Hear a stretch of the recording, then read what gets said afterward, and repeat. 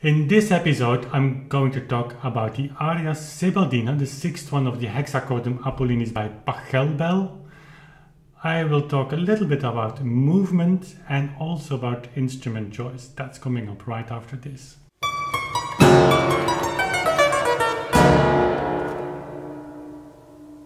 Hello everybody and welcome to a new episode of Afterthoughts. My name is Wim Winters and tonight I have recorded this beautiful Aria Sebaldina of Pachelbel.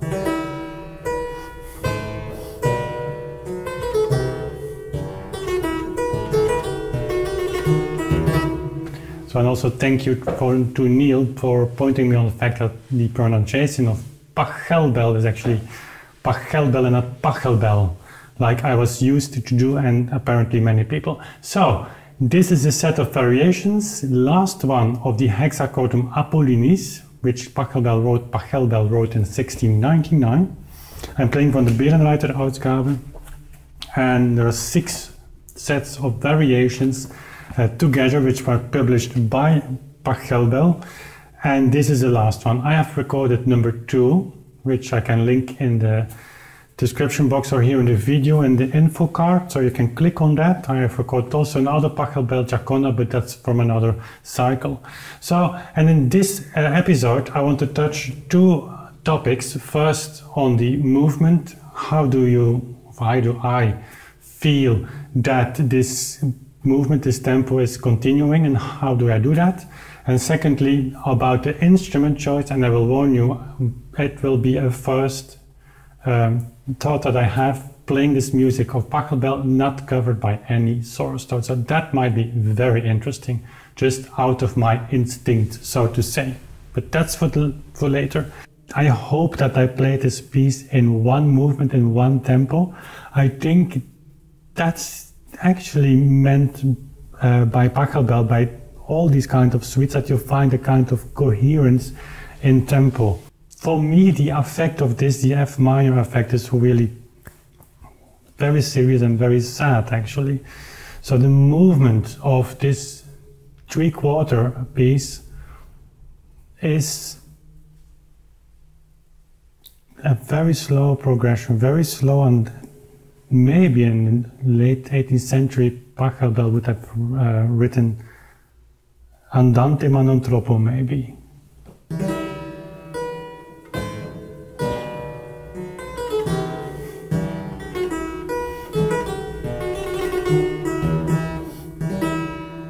A very strong first beat.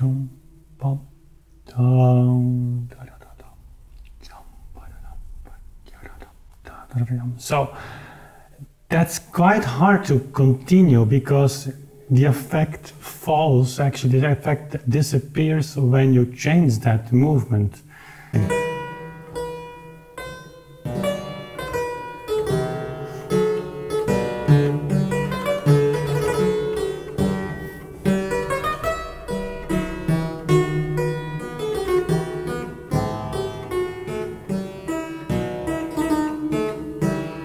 You feel this very strong first pull. So difficult now for variation 1 to keep it, because suddenly there are 16 notes and that's difficult for everybody. So don't think if you play and you feel that you're accelerating, just take your metronome and check it out. I sometimes do it as well.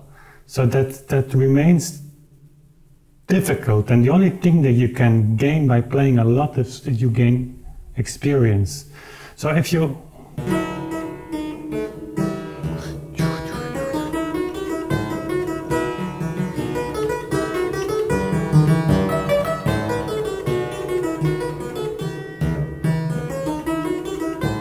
feel the same movement, and this feeling is what ties this complete piece as to a whole. With the right accent, because you have to emphasize this first beat.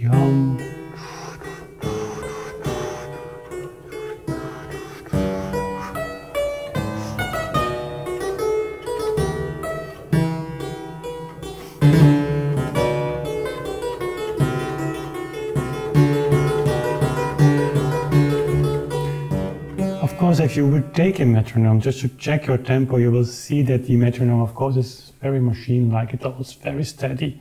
It's not interesting, actually. It's just to check.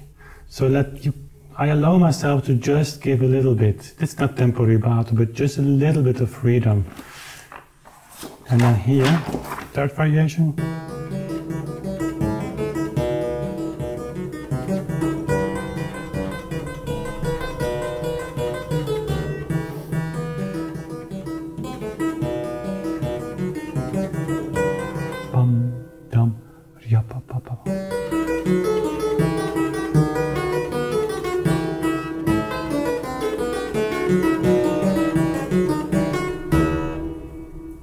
Eight notes.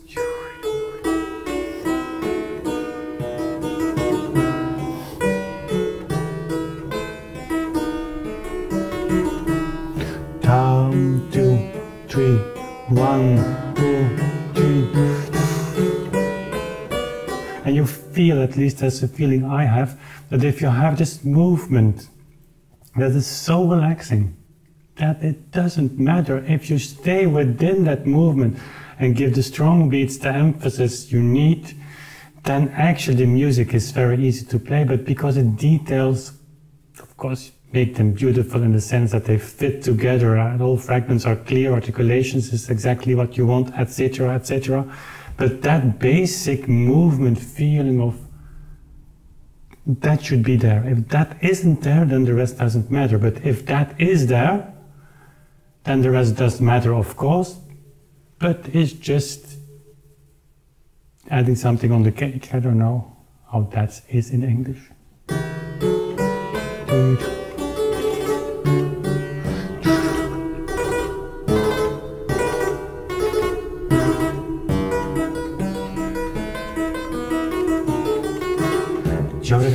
Bum, bum.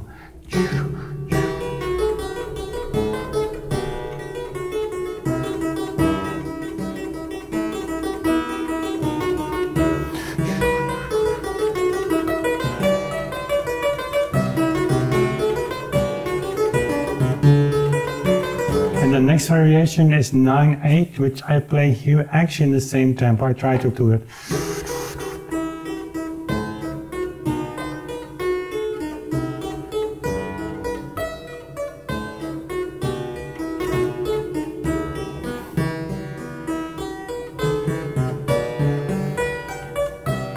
I know in the Bach we've spoken about the 12/8, which is the fastest 8-note bar structure, which equals 4/4. But here the 9/8, I think you should keep the same tempo, and then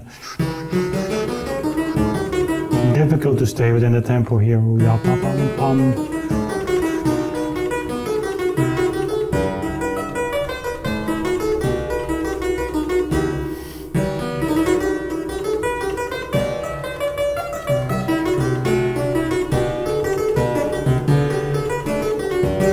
And how do I practice that?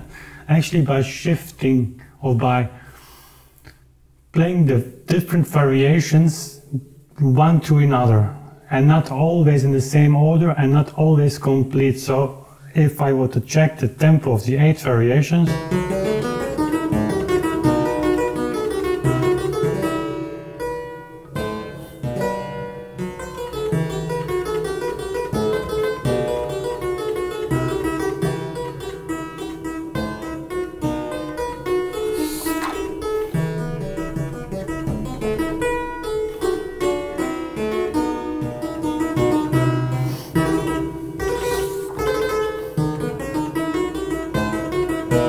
and if that feels natural after a while, then this feeling, so to say, sinks into your body, into your blood, and then you can trust on your instinct that when you're playing you will follow the movement, unless a 5-year-old girl is dancing next to you. But I think it was rather close.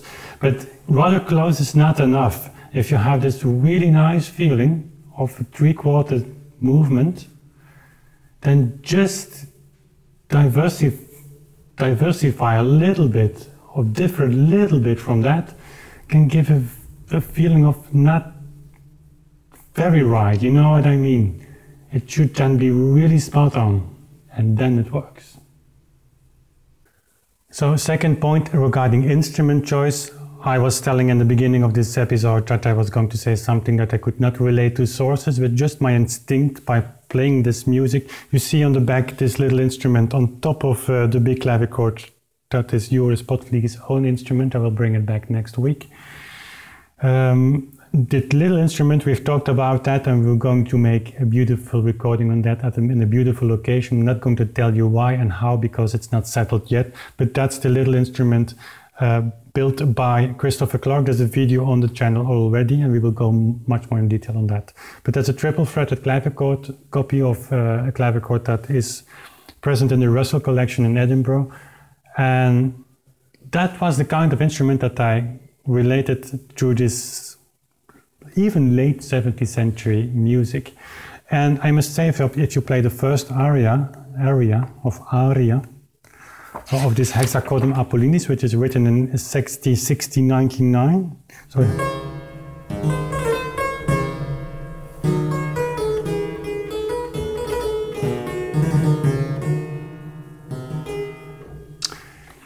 shouldn't play it completely because it's so beautiful. Then that first aria, that is playable on that clavichord, and it's triple flat fretted, so that's not a big deal. You have to know where which keys have share the same string. So sometimes you have to release a note, but that's different from instrument to instrument. So that's something that's not too difficult. And also the reason that it's fretted, the only difficulty to that is that you have to release the keys very properly, which is actually not too difficult. If you cannot manage that, you cannot play on this instrument. This is much harder. It's actually, those instruments are quite easy to play. That's how I see it. But they are less suited for really virtuosic music, which is a kind of Pachelbel, because we can look to that as music that's not too difficult because we know Bach and we know later music, but actually in that time was quite something. And playing it on such a large unfretted clavichord, that goes so incredibly well. And also the F minor, because throughout these 6 arias, Pachelbel is making a kind of progress. I think you only miss one note in the short octave for the first aria, but going to the second one and the third one, you miss more and more notes. So it's making a kind of progression towards suddenly F minor, with of course also B flat minor, which requires a temperament that allows these keys. And on temperament, we will make a short series of videos. We have to go through that. It's sensitive, but it's important. So I wouldn't be able to tune that instrument, I think, in a key in a way that would allow me to play this aria in a kind of temperament that allows these keys. And having said that, what's the option then?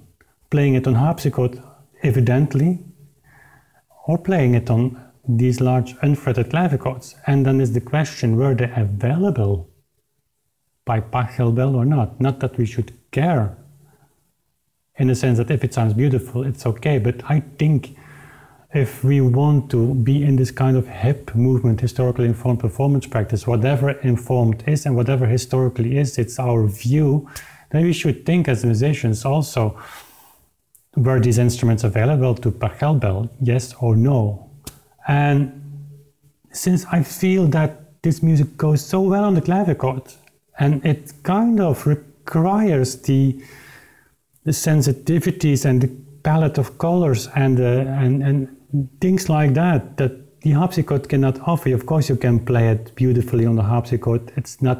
I don't want to touch any polemic discussion on that. That's not what I'm trying to do. Far from. But the difference between clavichord and harpsichord is that I see the harpsichord more in the 17th century music, and I'm talking about the German areas.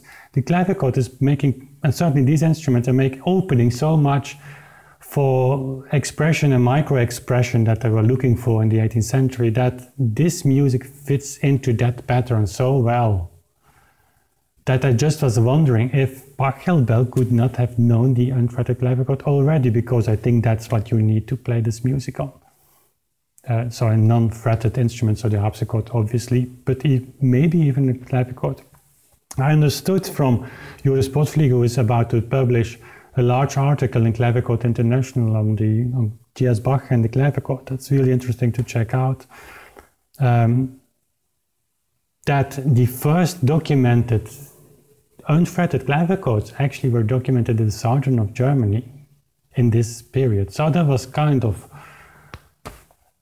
not that I found proof in that, but such moments, of course, are very nice to experience, that what you feel instinctively is being backed a little bit by some sources. Not to say that Pachelbel wrote this music for clavichord, but I'm just sharing with you what my impression is, what my experience is. So I'm not trying to prove anything, but just sharing that with you.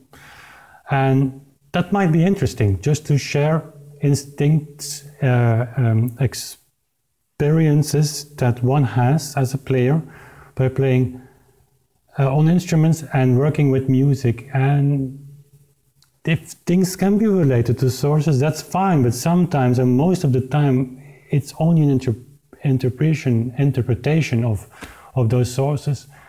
And we shouldn't forget that that's important as well.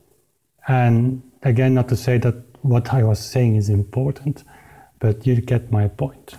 It's sometimes difficult for me in English to pronounce, to express really in detail what I want to say, but I hope you get my point. So maybe the unfretted clavichords were there with Pachelbel, and maybe Pachelbel was playing on it. Christoph Bach, Bach's elder brother, studied there, and who knows what these relationships were. And again, Joris Potvlieg's article will go in detail, great detail on that, and it was an eye-opener to me. Anyway, thank you for watching, and thank you for subscribing to the channel. As always, liking and sharing this video with your friends. That's very important for the YouTube algorithms. And that's the final word of these Afterthoughts. Thank you very much. See you next time. Bye.